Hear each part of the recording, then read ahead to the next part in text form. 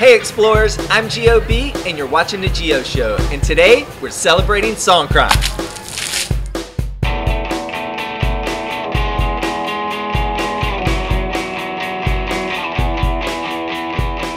Songkran is Thailand's New Year, and it coincides with the Buddhist solar calendar.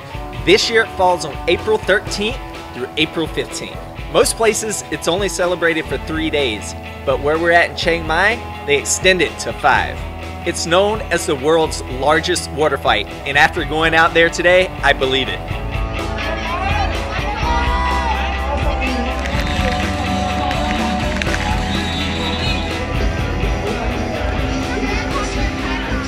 Originally, the holiday was to sprinkle water on their elders and Buddha statues for purification reasons. Today, it's evolved to the massive water fight that it is.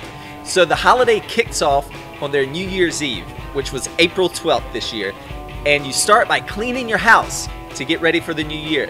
And then April 13th, it's just a giant water fest. In Chiang Mai, each temple brings a Buddha statue out and they parade it around the city. And as you go around the city, you can sprinkle holy water on the statues as they go by in a procession.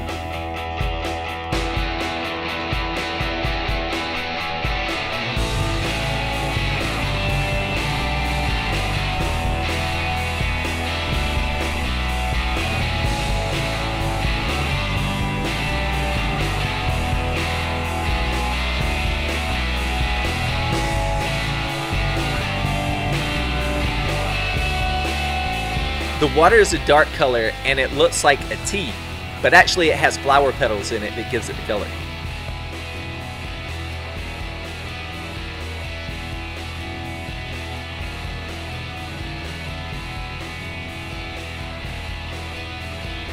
Chiang Mai is really unique. This water festival happens all over Southeast Asia and even other places in Thailand, but Chiang Mai is known as the all-out city water fight.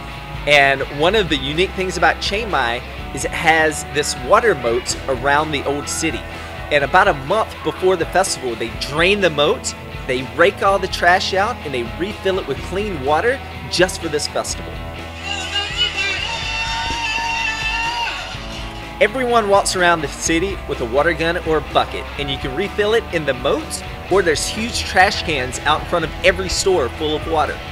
My experience so far is that I love this festival. This is an all-out city water fight. You cannot walk down one street and stay dry, and it's amazing. The kid in me jumps for joy.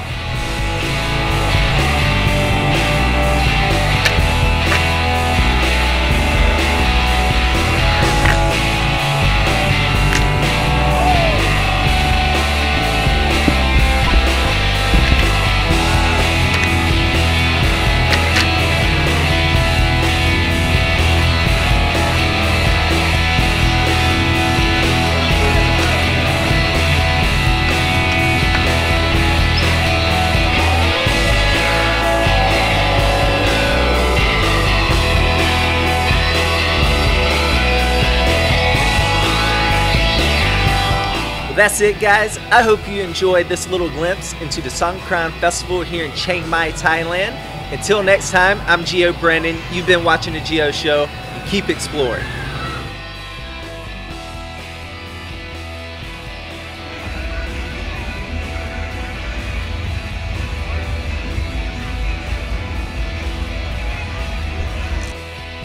My favorite observation at the park was watching the elephants sling dirt and mud on their back to use it as sunscreen.